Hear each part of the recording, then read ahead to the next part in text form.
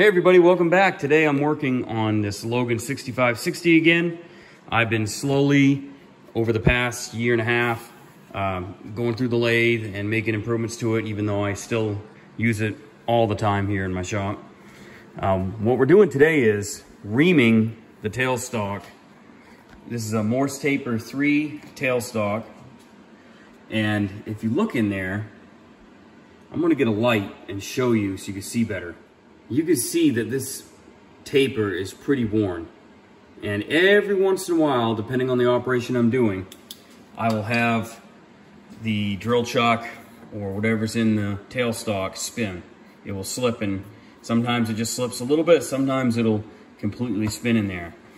And it's been an ongoing problem. It doesn't happen all the time, but I'd like to try to improve it. So what I've done is I have picked up a set of Morse taper 3 reamers. And we're gonna use this reamer to clean up this hole. We're not looking to take a ton of material out, but we are looking to make an improvement. So my setup for this is I have put a dead center in the spindle. That's gonna guide the reamer. And we're gonna use the tailstock quill to keep some pressure on the reamer. Not a lot, because I'm only looking to take away some of the burrs and high spots in there to get the taper to function good again. I'm not looking to really remove material. So we're gonna set this up.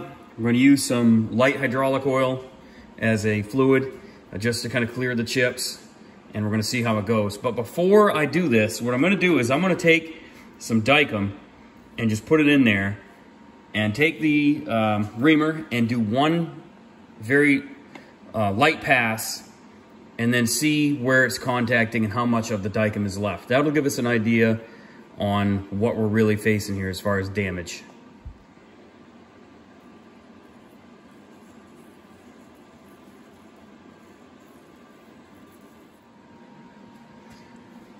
Dykem's dried. I got the reamer in place. I'm just gonna try to hand turn it. Like I said, I barely put any tension on it this time.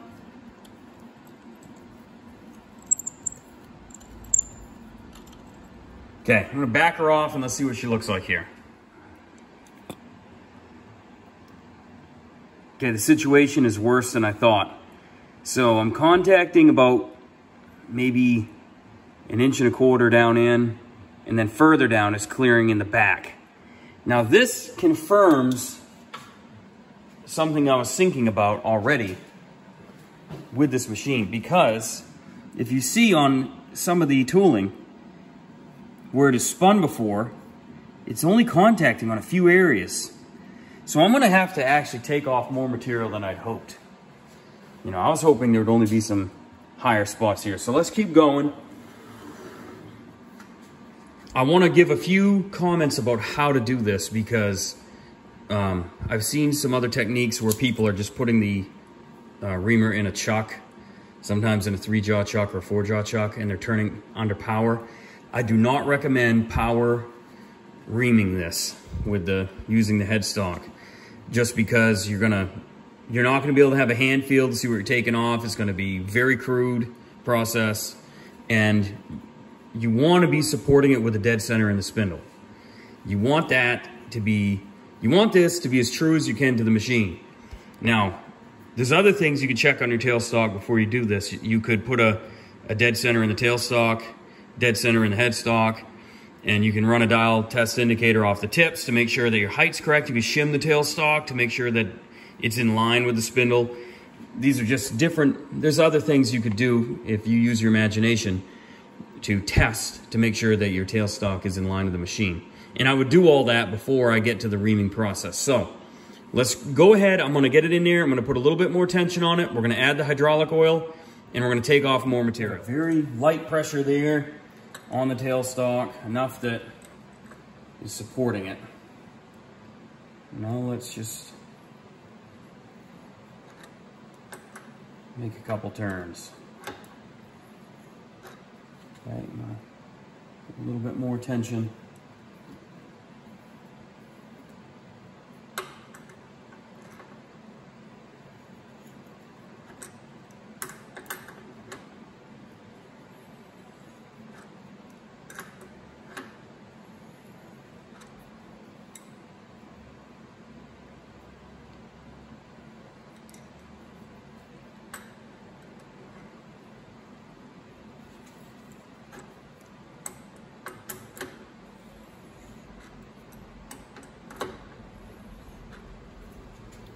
one more pass here, you could call it. Then we're gonna back her off, clean out any chips, and I'm gonna repeat this process. I like the way it feels. So we're making pretty good progress. And I'm gonna continue, like I said, to stop and check, but I'm now contacting a lot more surface area, especially way down in, but you can't really see it here. It's coming out good. Let's keep going. And what I'm gonna do is, I'm just gonna keep turning. And you notice I'm not having to use much strength at all to turn this, which is good, because then I'm not trying to force the reamer in any direction. I just add a little bit of tension, lock the quill, and now it's a little bit tighter. Still, I'm not exerting a lot of force. And I'm going to continue to do this probably for quite some time here, because this tailstock has worn a lot more than I anticipated.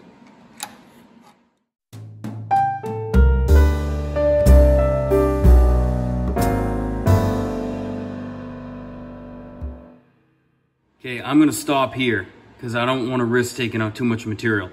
The problem is, if you take out too much material, you see now it's contacting though in a lot of the tailstock. However, if you take out too much material, I'm gonna show you how this one will seat down in there pretty decent. But look how far it seats in. It's all the way up to there.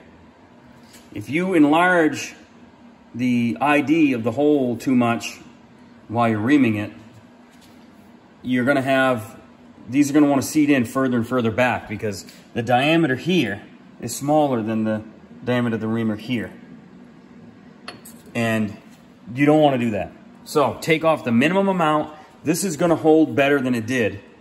It's obviously not gonna be as good as a brand new tailstock quill, but it's gonna vastly improve the amount of surface area now that's holding on the taper, and I think it will improve it. So take your time with your machines.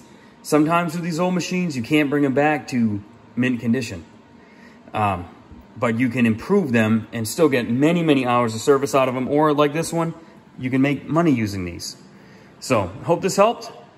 Let me know in the comments what you think, if you're gonna try this on your own, or if you have tried it, what were your results? Please remember to like these videos and to share them with your friends, and click subscribe below.